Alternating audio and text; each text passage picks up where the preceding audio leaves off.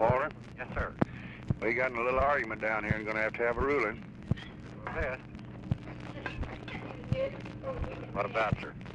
Well, we're going to a Presbyterian church according to your arrangements out there in the morning, and the Pope is not up around here when we leave. And they're afraid that he won't be on time at Phoenix, and Marie's getting ready to go to church with us, and she says she can't go. I said, you can't tell me that church that I think that much of, and I think that's broad and reasonable, that if your own church is not available, that they won't let you go to any church. I just know better. I know that's not the official. No, she's right. She can go to that one if she goes to hers, too. Well, but you can't find one of hers. They'll have one in Phoenix at the same time yours is. No, she says not. I bet they do. Well, the advance man says not. Well, then let her wait for you then, if she can't go to one. That's what she says. She said she'll sit outside. That's right. And no church at all. Well, I'm disappointed in no church. I just hate to say that, but I'd think if there's none available, can't go any other place, well, then just put this damn doctrine at dog in the manger. That's a dog in the manger doctrine. Well, that's it, though. You sure? Yes, sir. No question about it. She'd go to another one if she goes to hers, too. Well, she goes to hers every Sunday when it's available, and she'd go to it tomorrow if it's available. But y'all just won't let her go, huh? Well, that's a matter for her to determine. Well, now, you know how much freedom she's got on that. Well, I just guess I'll have to. How'd y'all do on the polls? Well, we got them all pretty well posted up, Dick did. Mm-hmm. But we haven't gotten any more new ones. Well, did he get Denver posted? Yes, sir. Why did he leave it out of the first one? Well, he got it after we talked to you today. Oh, hell, we had it 2 days ago. Well, he didn't, I guess. He came in and brought it in to me. Well, he had the one 3 weeks ago. He just missed it, but he's got a brand new one on Colorado that I guess that maybe you don't even have. He's not here. Let me see if I can find it. I got it from Denver from 2 days ago from Palmer Hoy.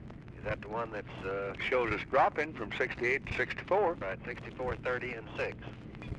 No, 64, 36. The way we had it.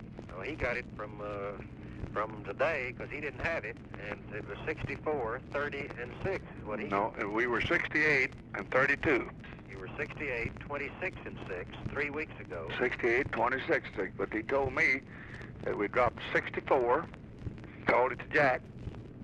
From 68 to 64, we lost 4, and he gained 6. He went from 30 to 36.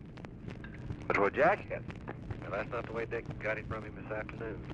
He had it 3 weeks ago, 68, 26, and 6. Now 64, 30, and 6. So we lost 4, and he gained 4, and the undecided stayed the same. Mm-hmm. Well, I hope that's right. But that's significant in South Dakota, Gallup, Harris. And I hope it's Quayle and Gallup and them will think that we did some good this week. I hope so, too. I've talked on a lot of the things you gave me, but I haven't talked on all of them by any manner of means, because I listed them after we got through talking. There were 45. Cliff says that they've ordered 2 million. Yeah, 45 what? Calls that you gave me earlier today, and I'm just... I gave you 45? Yes, sir. How's that? I didn't give you that many. Yes, sir, I sure did. Herman Talmadge, Bob McKinney, Fred Dutton, Larry O'Brien, Dick McGuire, Clark Clifford, George Meany, Roy Wilkins. Good gosh, oh, never mind, then it's all right. Well, let's see what happens on them. Cliff says they ordered 2 million of the little 4x4 LBJs. Half of them have been delivered and have all been shipped. The other half are due to be delivered tomorrow or the next day. Now, how is he going to get them on the cars? Well, he's leaving that to the states. Well, they ain't going to do it. I told Bill Moore you'd try to get him to get the citizens, young citizens to do it. If he can't get them, get the scientists or get somebody to do it. They're not doing it in the States. For instance, Jesse hadn't got a decent sticker on his car. A.W. hadn't got one on his car. They got those old long ones and faded out. And they just say they can't find them in Houston, can't find them in Dallas. They're just not getting them on. So tell him to talk to each one of these states, see what special arrangements they're going to do to get them on. I think the young citizens, if they've really got it, would be a good thing to get somebody in each county to take over that job. All right. Bob McKinney, I caught him at the opening of St. John's College, New Mexico. He said he'd just gotten back day before yesterday from a long trip to Europe.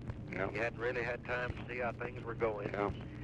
But that he would call me back if I'd give him 48 hours and tell me the message, the whole situation statewide, and what needed to be done, and so on and so forth. Good. Mary Lasker is she's very anxious to swear in the new trustees of the Kennedy Center, 12 or 15 of them.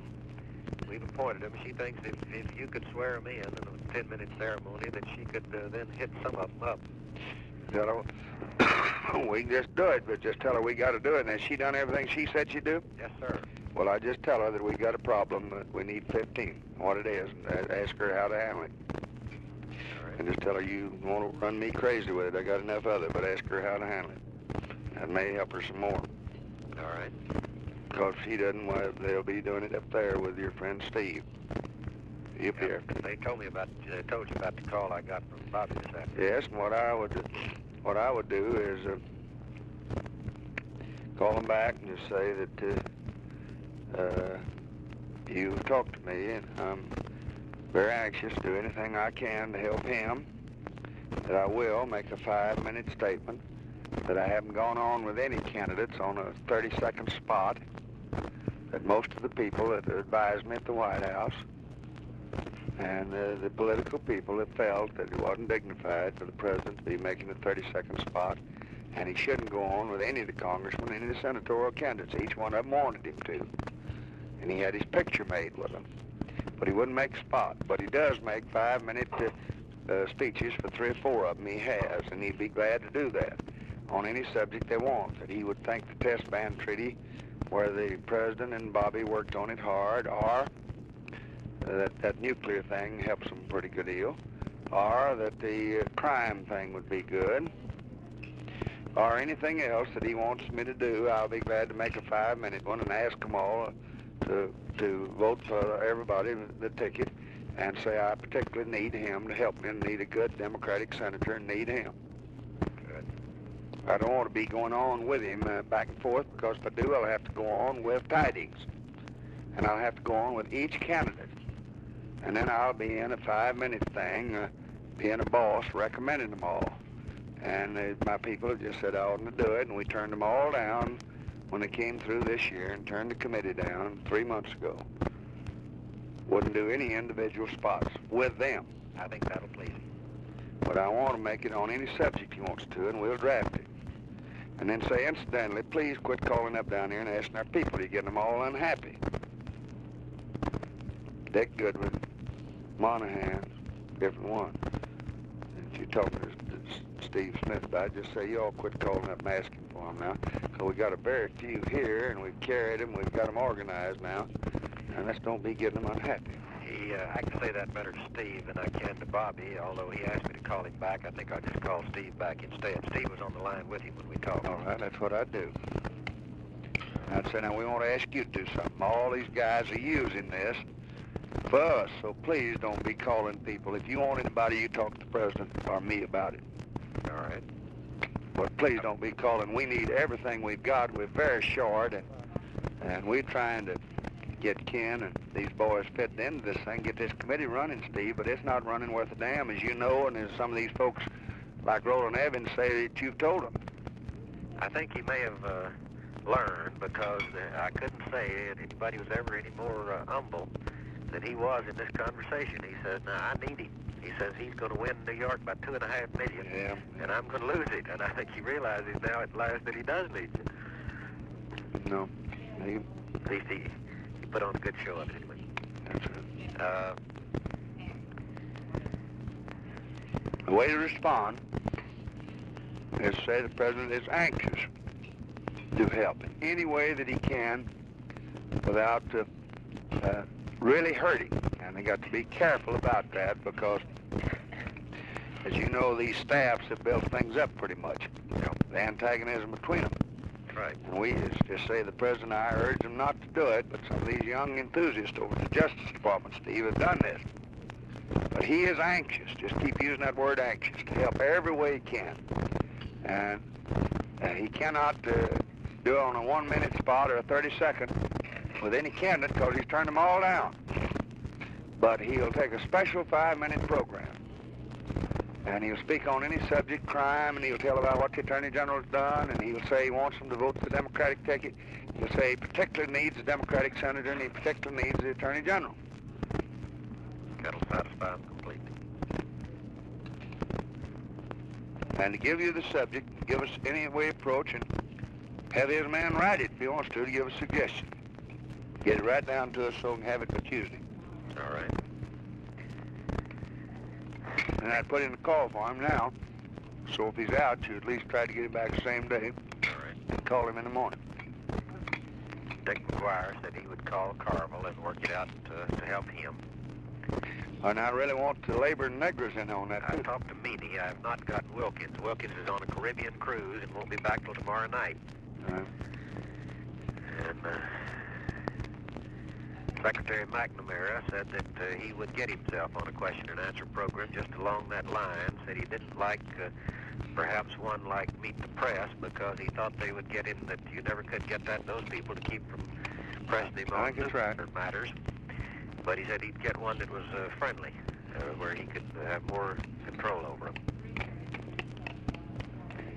And maybe you could have Stanton to ask you that. Get Stanton and send you 3 or 4 copies of that transcript on the Birch Society. All right. Tell him to want 3 or 4 copies right away. And we won't try to get the Pearson and them to really start doing it. And we got to get some editors like Palmer Hoyt, make AP and UP write features about it and ask him questions about it. All right.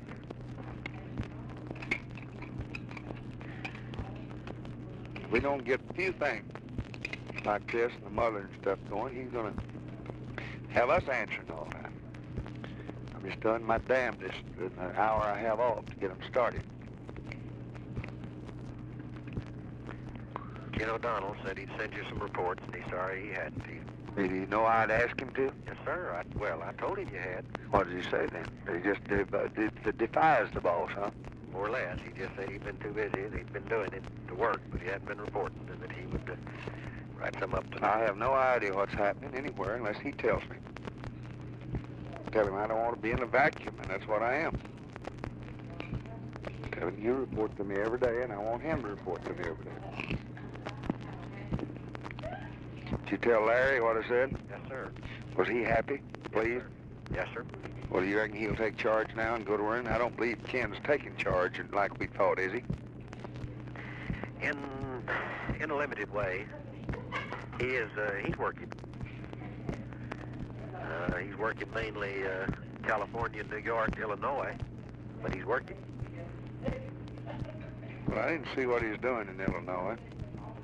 I was out there in Peoria and Springfield. Well, I think then I'll change it. I'll say Chicago. Well, Daly, it looked like to me he was doing in Chicago. Ken's been talking to him a lot. Yeah.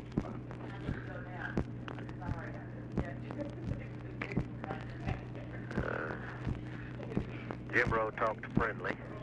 He didn't do any good. What Friendly say?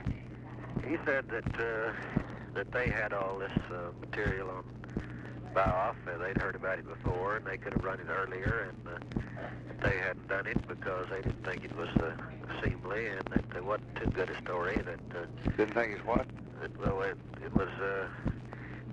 wasn't too. He didn't think too fair to him because, for some reason, I believe he didn't really know who the man was, and he thought he was named Nelson. And besides, Life was carrying it all in just a few days, and it didn't get much wider public.